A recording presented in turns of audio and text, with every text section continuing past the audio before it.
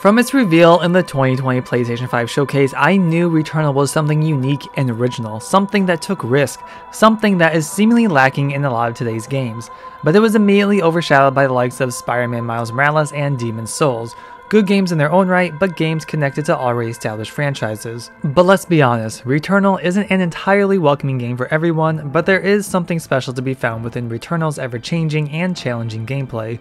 It's one of the best PlayStation 5 exclusives I can recommend for the system, and with the game now on PC, even more players can join Celine in her never-ending fight for freedom and answers. Returnal is developer Housemarque's first AAA title after moving on from their smaller arcade-like games that sadly weren't making enough money for the studio. But this doesn't mean Housemarque's signature isn't all over Returnal. In fact, it is. If you look at many of their previous games, you'll find many similarities in its concept. The sci-fi arcade shooter concept from games like Super Stardust HD, Alienation, and Matterfall. Returnal greatly evolves upon this history for the better.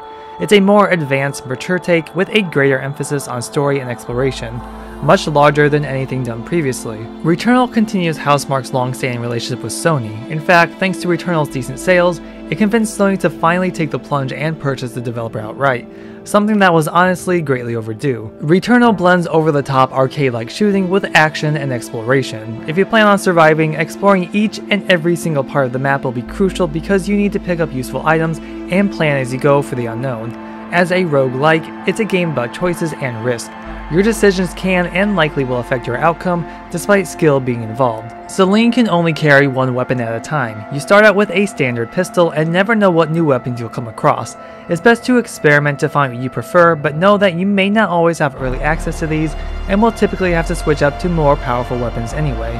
Sometimes you don't have a choice and may be forced to carry something you don't like because it's a major step up from the pistol. Parasites sound freaky, but can be both helpful and harmful in their attributes. Some are temporary, detaching after its use, but will cause a malfunction that can severely affect Celine, but by completing its goal, the malfunction will be removed. Optional challenge rooms will net you some better weapons, but there's risk in even partaking in this multi-round fight. In general, a lot of the time you can easily run from area to area without fighting, and certain times doors will be locked because hostiles are combative, forcing you to clear them all, but again, there's risk involved because you will be overlooking plenty of valuable and helpful resources. Environments are vast and varied, each having its own identity and enemies to fight. With the ridiculous amount of time you'll likely be spending within the first biome, the ones that follow are greatly appreciated. Each environment is procedurally generated, but you will become familiar with each section and on what to expect. But this doesn't mean the game will be easy, even on the easiest difficulty. Each environment has its own big boss fight, its finale, and these fights are guaranteed to kick your ass. In fact, you're extremely lucky if you beat any of these bosses on the very first try. This is a game where you have to learn. Enemies have patterns in their projectiles. Knowing when and how to maneuver is key to surviving, and it's ever apparent in boss fights. Sometimes overwhelming when so much happens on screen. And as each boss is beaten, Celine discovers new equipment, helping her continue further but also allowing her to re-explore areas she couldn't before. On the surface, Returnal is an explorative action game, but underneath there's psychological horror elements. These take form in how Celine can explore. When this happens, the game shifts to first person, allowing Celine to explore various rooms depending on what the story allows. It's cryptic, creepy, and a nice break from the action, even surprising once you've explored the house every time you can. In general, I found Returnal to be mood-based, meaning if I was in the mood to devote myself to a longer playthrough or not. At times, I found myself fine with dying over and over again, and other times I just gave up for a while, completely frustrated and tired that I couldn't progress because of a hard boss or the lack of helpful pickups. This is a game where that will happen a lot, but there's also huge relief, a personal reward of accomplishment in getting past whatever obstacle is in your way. And thankfully, me wanting to know more about Celine and how the story will wrap up kept me coming back to the game. I didn't want to give up on it, just needed to take my own time with it. Returnal follows Celine Vassos, a lone space pilot in a seemingly distant looking future who disobeys orders and attempts to land on the off-limit planet of Atropos in search of the mysterious White Shadow signal. But this results in her crashing onto the planet with her ship completely destroyed. With no other option than to try to signal for help, Celine begins to explore the cryptic planet and discovers a deceased survivor, herself. This only adds to a continuous list of mysteries surrounding Celine's predicament as she finds herself stuck in a time loop, with her every death helping to understand the obstacles and ominous forces she faces. And Celine is one of the most intriguing characters I have ever played as. Ultimately, she isn't anything special, and I don't mean that in a bad way. She's an ordinary person. She's a space pilot whose curiosity simply gets the best of her, landing her in a situation she seemingly can't get out of. Her past is dark and damaging, enough so that she would rather hide and forget than confront head on. She's also highly inquisitive and knowledgeable, picking up on her surroundings rather quickly, finding the strength to survive not only the physical forces that attack her, but also the psychological ones that tend to bring more questions than they do answers. Unlike video game characters today, which again aren't bad, Celine reminds me a lot of how video game characters used to be. Tough and powerful, almost resilient, but with enough humanity and flaws to make her relatable, likable, without dipping into the deep end of true realism. And I like how Celine is portrayed. She's a middle-aged woman and she's resilient in the answers she wants. It doesn't matter what her age is, it doesn't matter what she looks like. I know there were a few people who didn't want to play the game because Celine doesn't have the typical sex appeal most women in video games typically tend to have. Celine is a well-built character and she's relatable in her pain. A lot of Celine's character wouldn't be anything without her voice actress, Jane Perry, who does a terrific job at capturing the emotions Celine goes through in her quest to find answers and escape. Perry gives Celine a rawness in her performance. You want to know what happens next. You want to find the hidden voice logs because it greatly adds to the story, Celine's story, and is almost required to gain the full experience Returnal's story has to offer because it isn't all crystal clear and in your face.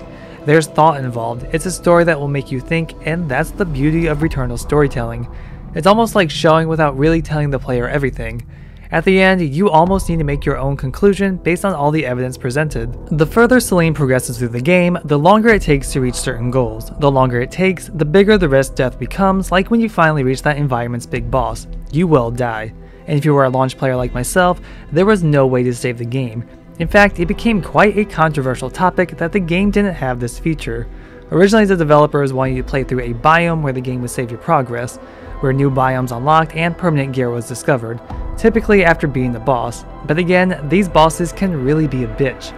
Your options were either to be perfect at the game or leave your game and PS5 in its suspended sleep mode, all good until the PS5 has an update or some kind of glitch happens and your progress is lost. So after continuously denying a save feature, the developers thankfully compromised on a suspend feature.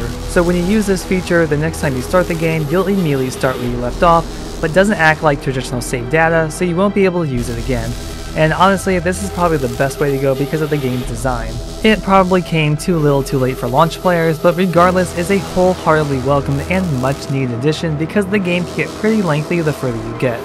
Though if you're like me, you'll probably die before you ever think about suspending. Returnal's suspend function isn't even the game's biggest update. With the added free Ascension update that arrived in early 2022, there's even more of a reason to play Returnal.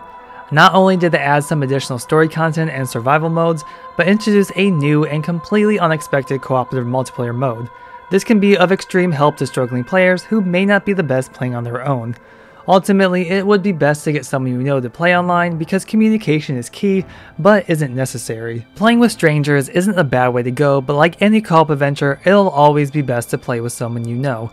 Someone you can verbally communicate with that will help smooth out your adventure together. But co-op is a great way to get that helpful aid if you're struggling on your own.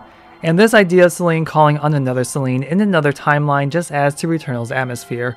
Never once feeling awkward or out of place, but rather fitting. The second part of the Ascension update includes a new survival mode, the Tower of Sisyphus. And this wraps in a new story with a challenging endless mode for high replayability.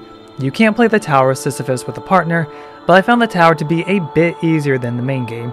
It does get harder the further you go, floor by floor, and the environments will change to reflect this, but the Tower of Sisyphus is faster and quicker. Ultimately, you're trying to go for the high score, keeping up your combo, and reaching the highest number of floors you can. There are new powerful weapons, upgrades come in faster and greatly help out. New exclusive boss fights happen at the end of each environment, and like the mysterious house, now there's a hospital floor Celine can explore. It's a great update that serves its purpose, and also expands upon Celine's lore, and that is always welcomed in my book. Returnal is a must-play on the PlayStation 5, and if you're a PlayStation Plus Extra or Premium member, you can download the full game today and try it out for yourself. Now that it's also available on PC, there's even more reason for people to play. From its ever-changing atmosphere, arcade-like gameplay, and the characterization of Celine herself, Returnal is a challenging, sometimes frustrating game, but its challenge is always rewarding. Whether you go on this time looping adventure by yourself or with a friend, Returnal is a game like no other. Will you be trying out Returnal? If you have played Returnal, have you enjoyed it? Let me know your thoughts in the comments below. Please be sure to like and subscribe for future content. Thank you so much for watching, and I'll see you in the next video.